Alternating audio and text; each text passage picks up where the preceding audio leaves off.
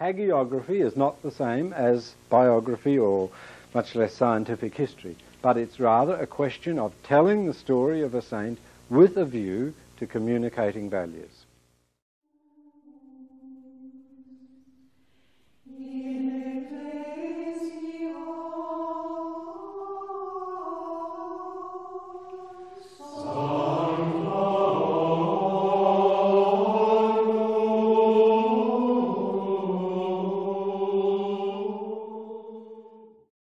And so, when we look at those values with a view to extracting from them something about the history of Bernard, we've got to realise that the facts are there, but they are embedded in interpretations. And that they may be the truth, but they're certainly not the whole truth, because any other facts which tend not to support the values have probably been put under the carpet. They've probably been left aside. It's the truth, but not the whole truth. And it's the truth that is embedded in a framework of values. And so when we approach the lives, we've got to be a little bit careful that we don't just simply take everything as it is.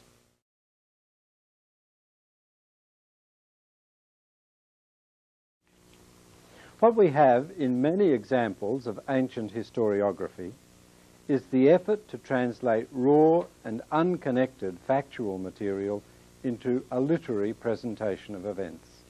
So you have a number of events of a person's life, and the big thing is to try and put them together into some form of unity, to try and give them some cohesion, and therefore you need a lot of bridging, a lot of connections that are made.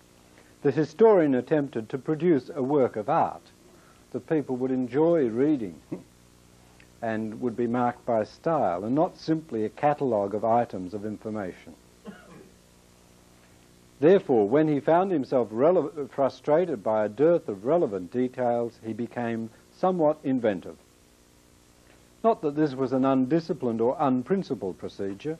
It was done cautiously, never moving far from what was solidly known. You wouldn't say that Bernard had 3 wives, for example, if it were known that he only had one. You know, he didn't just invent things that were totally outrageous, but he just kind of adjusted the picture a little bit. If it wasn't right, he just gave a little bit more finesse, a bit more detail. It does not take much imagination to see that the child is the father of the man, and so to begin a process of retrojecting adult qualities into the early years of a famous life. We see this in the apocryphal Gospels. I don't know about you, but when I was with the nuns for about 3 years, my first 3 years of schooling, they seemed to think the apocryphal Gospels were far more interesting than the real ones. So we had stories of Jesus creating little birds out of clay and breathing life into them, and the man who cursed St. Joseph was thrown off a cliff or something like that, and all these little stories kind of projecting the powers that later became associated with the adult Christ back into the child. We see the same with Bernard. Retrojecting adult qualities into the early years of a famous life. These, of course, have to be illustrated by incidents. These can be borrowed from existing biographies, so if somebody else has written about a similar event, you can borrow it. If we know one saint had this kind of experience, well, why not another? Modified to suit the special circumstances of the subject of the researchers. It's a bit like the German and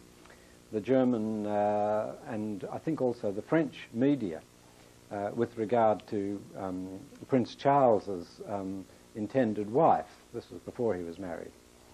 And I remember reading an article on this, particularly the Germans were very inventive, is that they had 3 photographs. They were the same photographs, which they put through different colour processes to produce different dresses, and just changed the heads of them.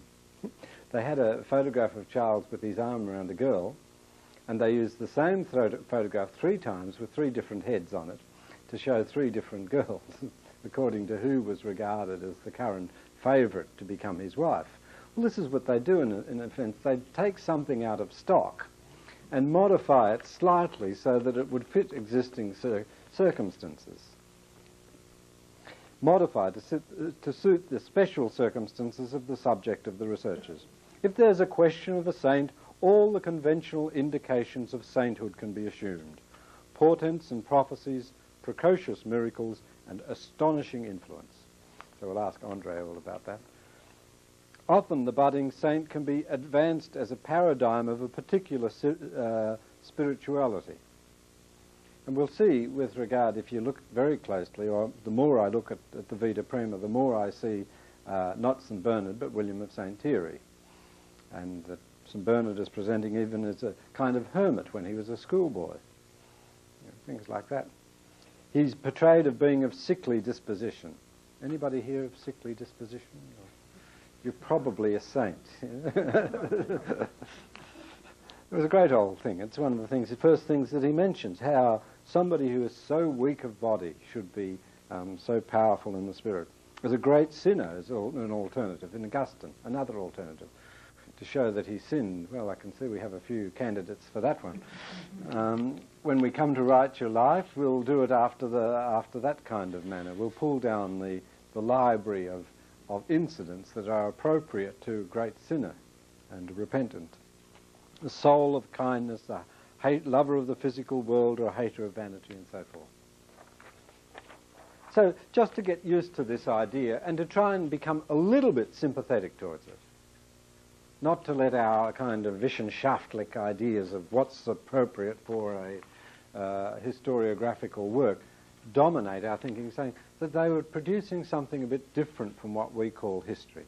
But we can find food for our historical interests in these works if we know what to ignore and what to concentrate on. The historian who does such thing is not necessarily being dishonest. He is operating out of a different model of history to that which we expect. It's not an academic exercise in objectivity as far as he is concerned, what is sometimes called dust coat history. In other words, like working in a laboratory, they put on a dust coat and everything is examined in precise scientific objectivity and measured and classified and put in its glass case and strung together. It's not that sort of history, it's much more human. But it's an overtly interpretative use of the past as a means of proclaiming a message. If you've got a pencil in your hand, underline as a means of proclaiming a message. Because it's not simply telling us facts. This is the way into understanding what sort of writing it is. It's giving a message. Now let me tell you, brothers and sisters, about the monks in such and such a monastery.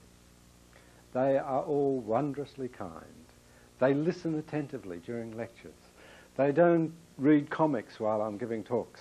And so I'm giving you, it may very well be an objective account of what's happening in some strange monastery, but really there's a message there which isn't the same. It may exist, this monastery I'm talking about, and the monks may not read comics during lectures, but the message is for the one in the back row to stop reading comics.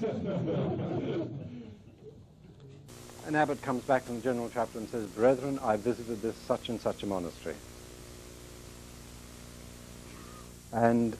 But there's always a point to the story. It's really objective. There they have a beautiful liturgy, and nobody plays the trombone during the meridian and all this kind of thing. But the point is we should stop doing this, or we should change our life. Or I went to such and such a monastery and they've got this series in the library. Perhaps we should think about getting it. But generally in human communications, you know, from the time a dog brings around the lead to its master, it means it wants to go for a walk, the sun is out. When we tell a fact, there's usually a hook on it. But what's different about these biographies, or these hagiographies, is that they had a hook in them, but they knew it was there, and it was perfectly overt. It wasn't dishonest. He's proclaiming a message. That we reckon his work is closer to folklore than to history is our problem, not his. He knew what he was doing, as did his readership. Everybody knew what the game was. The work of a life of a saint was not intended to give you information, it was intended to proclaim a message. The genre contained its own checks and balances.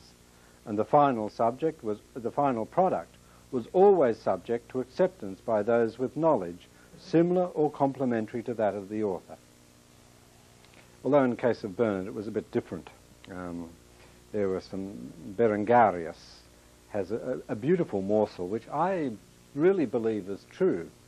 I think it's perfectly in character. That when St. Bernard was a schoolboy, he used to make up dirty ditties. He used to make up naughty songs to be sung. And I think that that's probably true. But then after he'd put this out, there was a knock at his door one night, and a few big, strong men came round to explain the matter to him, and he withdrew his statement. But there is a kind of censorship that can go on, and I suggest, I have a feeling that that was possibly true, that Benard was rather clever in writing risque verse. And, but because this was an item that wasn't popular, he was later constrained to recant it.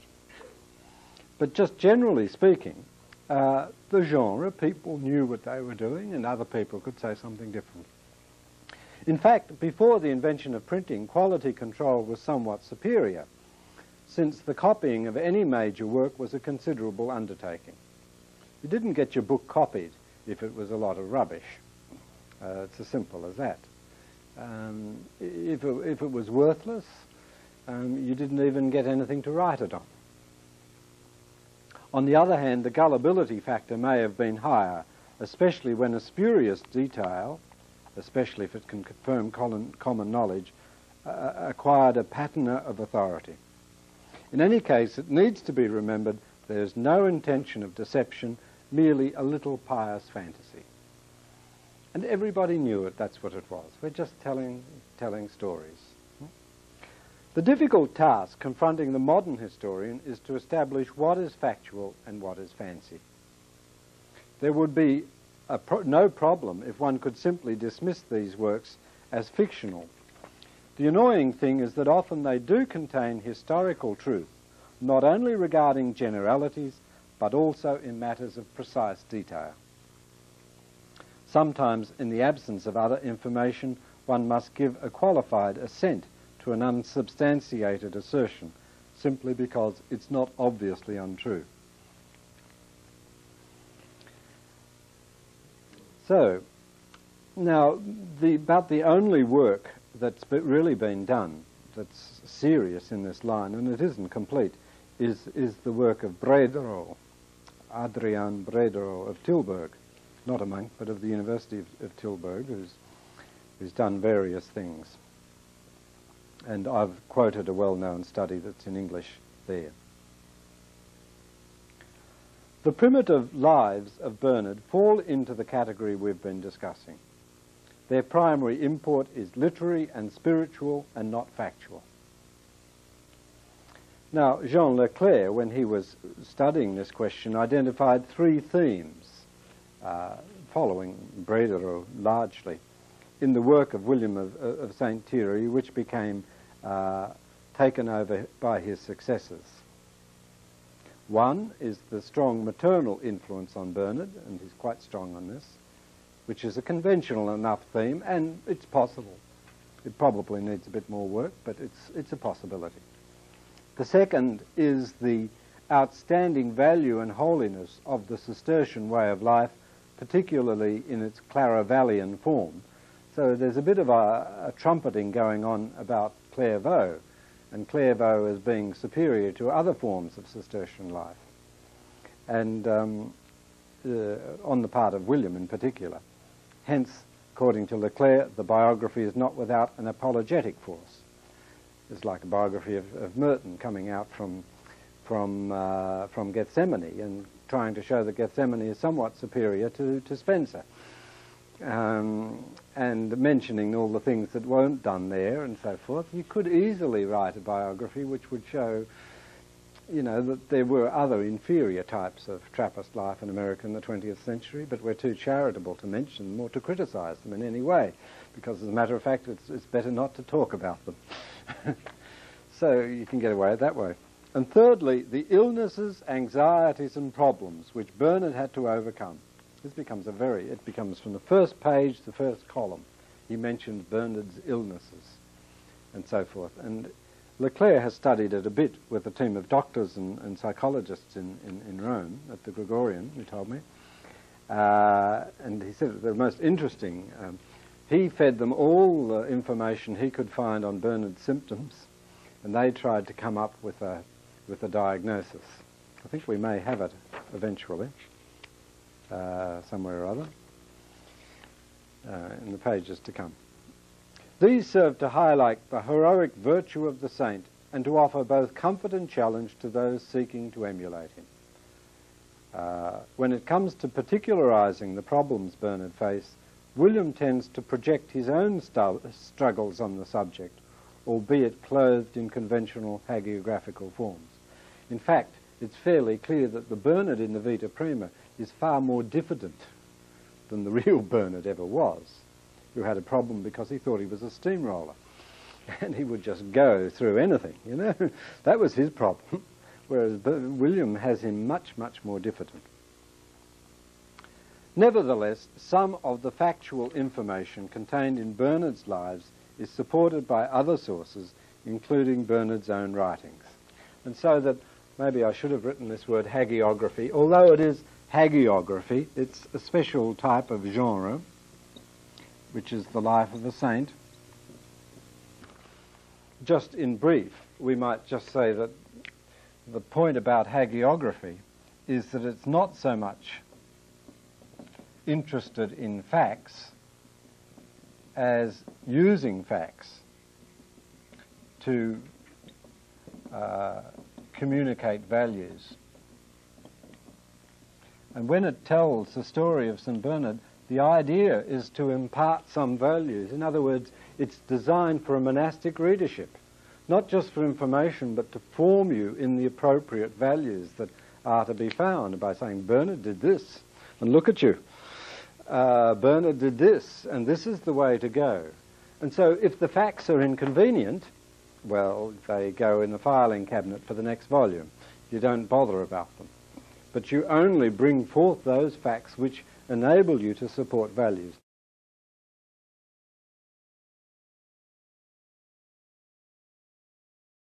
All right, passing from there now, we might just try and look at some of the main features of Bernard's life, simply because it's good for us to know some of the details without going into too much particular elements. In honour of St. Patrick, we better put a green thing on here. So let's just look to begin with at the most obvious thing, which is the periods in the life of St. Bernard.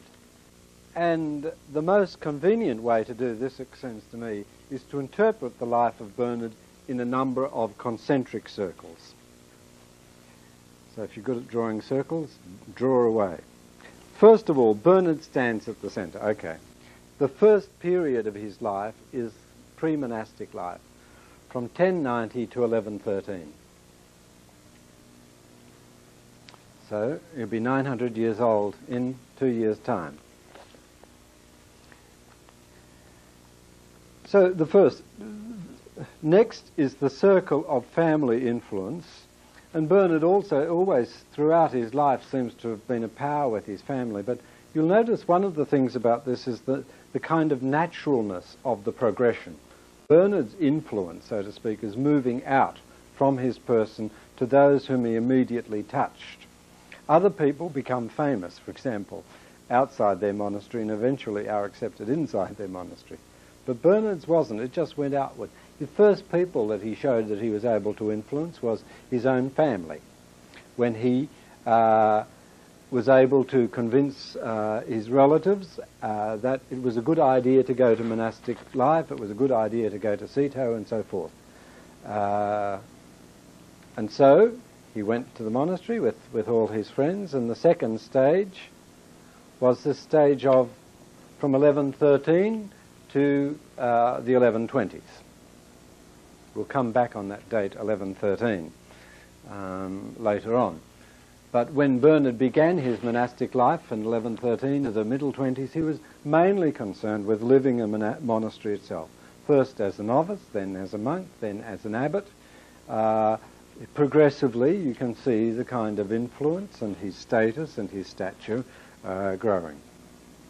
Then by 1123 or so, with the publication of works like the Apologia and earlier, his contacts with other monasteries and making foundations and contacts with people like Norbert, the founder of the Premonstratensian canons, he's beginning to have an influence beyond his own monastery, but also in the order and beyond the order, even with other monastic foundations. But the thing I have to keep coming back to is this idea that he always remained, at the center of these circles. He never sort of removed himself and became only interested in extra monastic things. He was always a monk.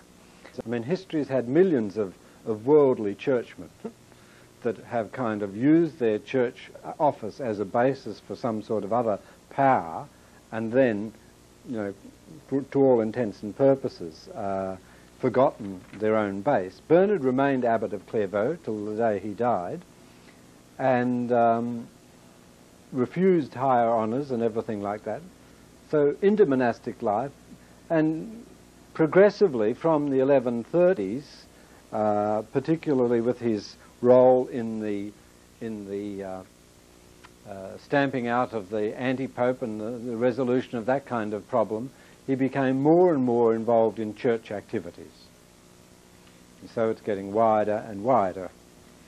And so there's a phrase that's often used of him from 1139 to 1148, particularly with the crusade and so forth, and the extraordinary amount of travelling that he did on that occasion. He became one of the early European men. His travels, which is a very interesting thing to follow in his footsteps, see your abbot about it when you go home,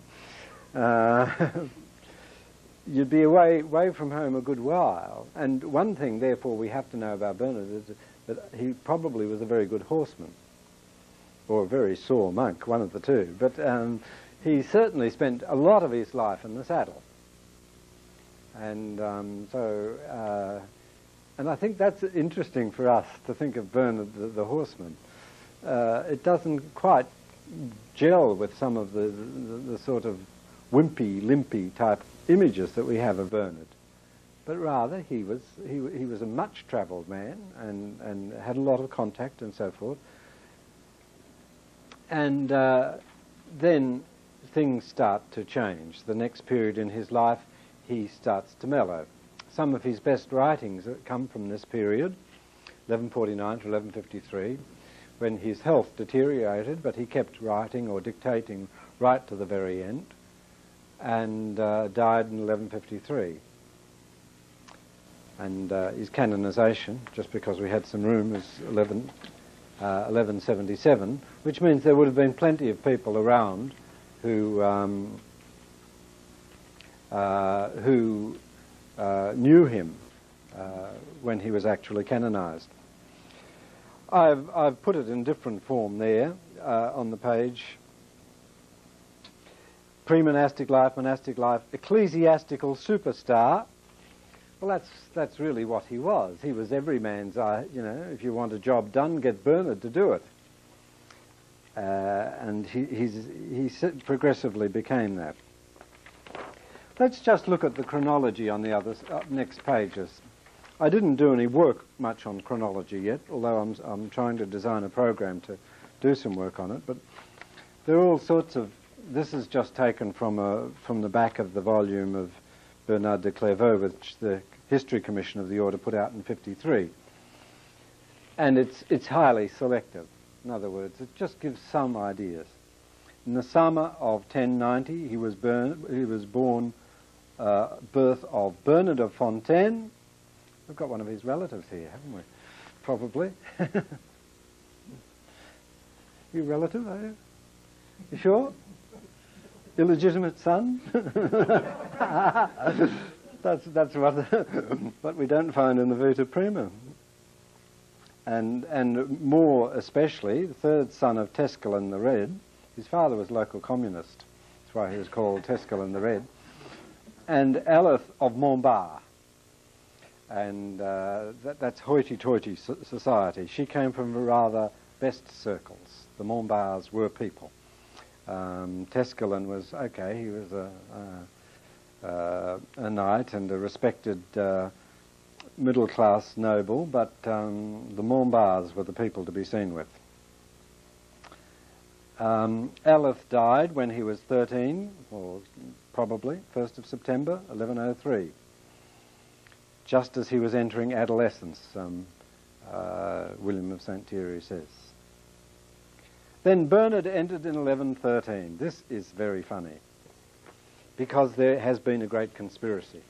You know, you don't have to be paranoid to find conspiracies, but a lot of the manuscripts actually give 1112 as the date of Bernard's entry, with 30 others. I wonder, could anybody guess why? Why there be? Yeah, so see, La Ferté was founded that year, and they didn't want people to think that that Cîteaux was actually growing and blossoming before Bernard came. And so, if in doubt, change it. It doesn't correspond with the data. The birth of the order was the arrival of Bernard and his 30 companions. But that was a year after they started growing, so we better change the date. So they changed the date. And there's a late 12th century manuscript in Mount St. Bernard, for example, about 1190s, I think, which I had in my bedroom for a whole week, which was rather nice, along with a 12th century antiphonary. But that is very clearly 1113. Yeah. And I think, you know, just from the sort of personality, what I know of Bernard as a person, he really was a man to join something that was already in the first flush of success. You know, he didn't commit himself much to sinking ships. I don't think. He didn't have too many. He got out of the crusade before it flopped. And that's maybe why it flopped, but while he was with it, it was going terrific. Okay, so he'd been there about 2 years and decided that was enough being a monk. 2 years is enough for anybody, he said, so he thought he'd become an abbot. Much more interesting. So he was sent off as 1115 to Clairvaux, and in June he very important contact with one of the heroes of our order is William of Champeaux, who was the ordinary of the diocese in which Clairvaux was located. We should really get that man canonized. He's a minor league theologian of the 12th century. But he's one of the greatest benefactors of the order because he gave us Bernard. Bernard was at this stage in the process of destroying himself, quite simply. He was on the brink or over the brink of a nervous breakdown, mainly because he had taken a lot of the spirituality, the sort of one-sided spirituality of the order, too much to heart, and he'd become an extremist. It's all, or some elements of it, are all in this article in Goad and Nail that I've written about. But Bernard is somebody who was rather introspective by nature, you know, sort of added the sort of exercises that drove him more and more inward, instead of compensating and taking him outward. You can see later when he comes to talk about De Diligendo Deo that he prescribes the exact opposite. For interior sort of people, let them go out, don't drive them in. But whatever that, Bernard's health broke down completely. What's his name? William attributes it to sort of his mysterious ailment, but it seems to me to be quite obviously something that looks very much, and I've talked with people about this who know something about it, says the symptoms look very like a nervous breakdown. And so probably the first nervous breakdown in the order was suffered by Bernard of Clairvaux. And he was rescued by William of Champeaux, the bishop, who went to the general chapter and stamped his little foot on the floor and demanded that Bernard be given directly under his obedience. And so he got him into a little shack out of the monastery, and started getting him to look after his own health a bit and taking care of himself and so forth. That's why I say he's really a hero of the order, because if this reminiscence is true, then it means Benard could really have just ended up on the scrap heap. The fact that he's talented and the fact that he had all sorts of gifts wouldn't have stopped him. So, big hero, number one, William of Champeaux. Pray for us. All right, so 1118, September, chronic illness forces Benard to retire to a solitary hut, to which William of St. Thierry tells us all sorts of people used to go, and the monks used to drop out for a chat, which tells us a little bit about Benard, that he was the sort of guy that you would go and talk to, not about spiritual things, although he tries to think, but just to talk. And it's at that stage that his friendship with William of St. Thierry began. They started exchanging views on the Song of Songs. Now, Benard was already very literarily active. From 77 letters are extant from the period 1116 to 1126. 1119, the foundation of Fontenay. If you've ever been to Fontenay, well, you'd know that the train you get off at, or the big town near it, is Montbar. So it's on family lands. And it was Bernard's favourite monastery in many ways. And it still is, I think, one of the most beautiful architectural relics of the 12th century. So from about 1121 onwards, you get Benard starting to write the first treatises in praise of the Virgin Mary. Not a bad place to start with Benard, if you're not expecting a certain type of book or a certain type of treatise, but it's a very easy to read. The Apologia, which we'll be looking into, Steps of Humility and Pride, on the necessity of loving God, De Diligendo Deo, not on loving God, not on the love of God. I was very furious with the people in Montreal who, in monastic studies, I quoted in an article on the necessity of loving God, and they edited it out and just changed it to on loving God. But it's De Diligendo Deo, on the God who must be loved, on the necessity of loving God. And it's a tract about God, not about our response. So it's and then the whole question of foundations all the time, writing foundations. Benard gets more involved in various things, one after the other, in the religio-political controversies of the time, against the anti-pope, first skirmish with Abelard, work for the chapter on the Cistercian chant. Interesting thing, Chrysogonus Waddell was telling me, that contrary to what we hear about Benard, Benard is responsible for introducing not the pure Milanese Gregorian chant, but most of the things which Benard introduced were modern music. They were popular vernacular melodies which he introduced into a chant rhythm. It's a very, very interesting kind of thing, that he wasn't just an archaeologist or a musical archaeologist, but he was interested in bringing in things that people knew, what we'd say would be popular music, into the liturgy.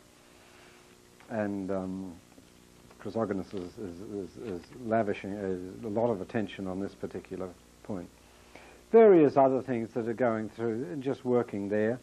In 1144, in Epistle 228, Benard decides never again to leave his monastery. Then 1145, Eugene III becomes Pope. And already that year there are 235 of his letters gathered together.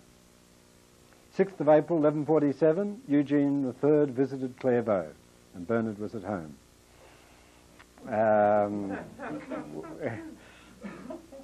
Well, it's been known too that get a distinguished visitor, and all sorts of things come out of the woodwork, and even abbots. And so by 1147, Clairvault's daughter houses had passed the 50th mark, and various other things that he got involved with. 1151, he persuades the general chapter to have a procession on the Feast of the Ascension. That's a very interesting incident. Bernard's principal devotion, as we'll see, was to Christ, was under the mystery of the Ascension. And with the kind of whimsy of all great men, he was able to use all his power and influence to get the general chapter to add to the number of processions from Palm Sunday and Candlemas, Purification. The third one was the procession on the Feast of the Ascension, as an expression of his own particular devotion. So he was capable of exerting himself on little things as well as great. But then he got iller and iller, and even though his 68th daughter house was founded 1 week before he died, and then on the 20th of August, coincidentally on the Feast of St. Bernard, he died at 9 o'clock in the morning. Now, we might just finish this section. We'll just flip through the last page. There's nothing much. It's things for you to do yourself. If you want to get interested in the life of St. Bernard and you don't really want to plough through a lot of pious bilge water or hogwash or anything like that, one way is to trace the geography of Bernard's movements. And this can be done with Demier's article or elsewhere, but just drawing maps and to see the places that he went and how long he took and just what sort of life he lived. Secondly, drawing up lists of persons with whom Bernard had contact or influence. And this included 3 major categories: kings, princes, and secular powers of various degrees and their wives. To Queen Matilda of England he wrote he really felt that he was the father of the royal heir. And then says, but not quite that, but by my prayers and so forth. But being a little bit forward with writing to royalty, you know. But interesting thing about Bernard, that he always wrote to everybody in the same way. And a beautiful element of style. In normal style, if you're writing to an inferior, you would say Michael the monk to Joe Blow. And as same as John Paul II to the bishops. The superior gets first. But if you're writing to a superior, you put the superior first. And you say, to His Eminence Cardinal Ruffini from Brother Michael, the humble monk of Tarrawarra. Now when Bernard, and that was a rule that was very rigid, Bernard wrote to everybody, he always put himself as an inferior. If he was writing to a king, obviously, poor Brother Bernard, abbot of, so-called abbot of Clairvaux, which is rather strange. But if he was writing to a poor widow or to anybody at all, he would do exactly the same. And it's something that's quite extraordinary. He has never written a letter in which he puts himself in a superior place.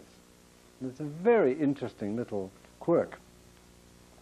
So to kings, to persons of ecclesiastical significance, popes, bishops, abbots on the one hand, saints, leaders and spirituales of both sexes on the other, like Hildegard of Bingen, whom he didn't quite know what to make of her, but then people of intellectual stature who obtained Bernard's patronage and who would later come into prominence, like Robert Poulos, who's famous in Oxford, and Peter Lombard, and so forth. Apart from these, Bernard had many who were friends for friendship's sake, as he had circles of acquaintance and relatively few enemies. It's one of the things Jean Leclerc says about him that I think he says well. He says that for a man who was in the public eye all his life, he died with many friends and few enemies. Relatively few enemies. That says something about him. Huh? Another way is to look at the church in which he lived, spirit of renewal and so forth. And all these things can help us in understanding Bernard the man and in understanding him as a writer. But I think we'll call it a day there, or call it a morning, and we'll come back this afternoon at 2 o'clock.